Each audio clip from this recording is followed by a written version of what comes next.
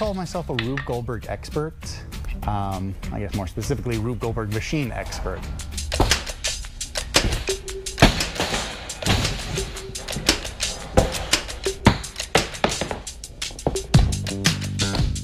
Zach Umperovich is really good at making really easy tasks look hard.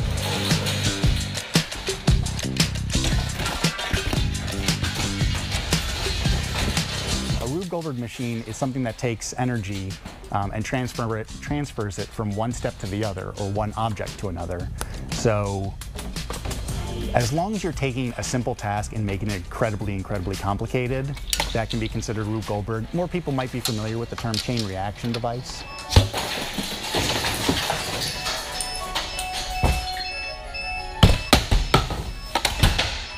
Although many might think of the game Mousetrap or the famous OK Go video,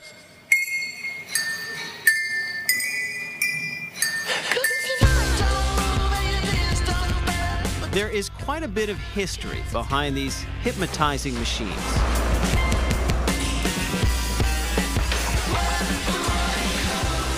Rube Goldberg was a cartoonist in the early 1900s who drew these crazy contraptions that took a simple task and made it extremely complicated.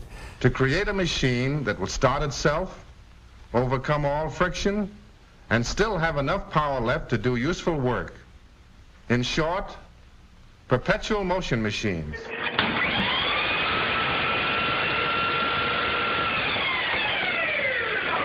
From that, the machines themselves grew into a competition between fraternities at Purdue in the 80s, and then turned into what is known as the Engineering Olympics of America. That's how I got thrown into the mix.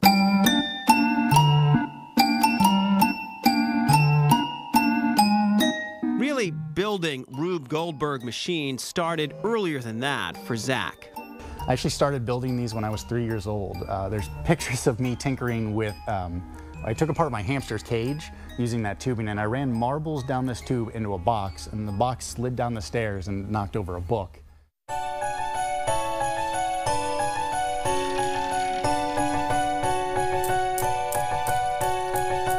Since then, his machines have become a little more complicated. Currently, we're in Merrimack, New Hampshire in the 21 Continental Company's facility, where they've been generous enough to loan me all of this office equipment. This year's machine is for Wolf Greenfield. They're a law firm based out of Boston, as well as now New York City. They hired me to build this gigantic machine that all it does is just simply say, "Happy Holidays."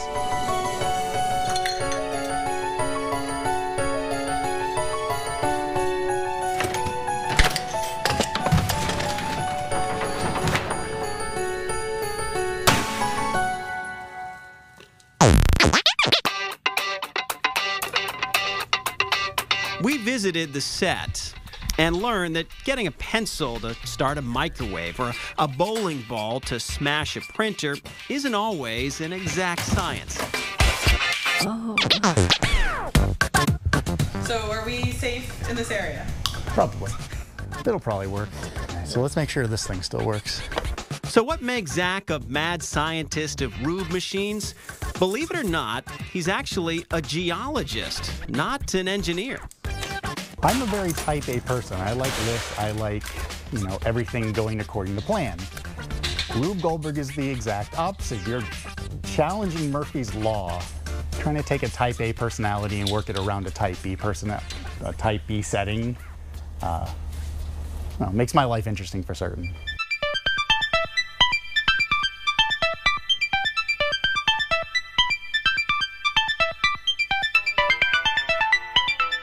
Zach gives each and every build his all, and like with this latest project, that can mean up to a month of around-the-clock tinkering, testing, and reworking.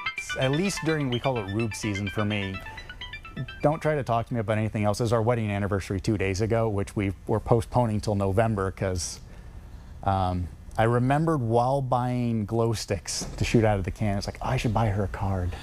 Zach normally builds out in LA, so being able to be close to home for this project was a major bonus. By far biggest client is ESPN, ESPN Sports Nation.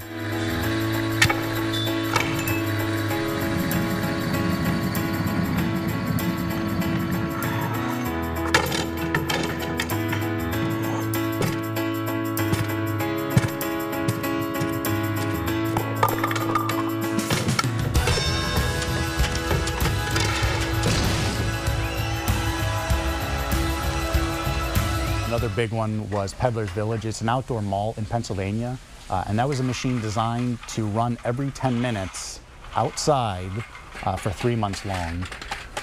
So that was a different beast.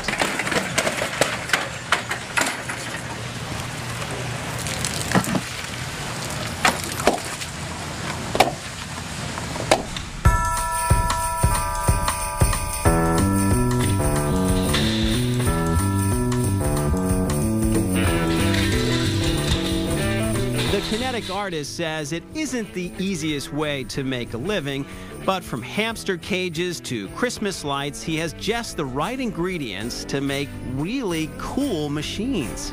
Persistence and a good imagination and a pile of junk, as I think Thomas Edison said. And all that hard work, well, it makes one heck of a Christmas card.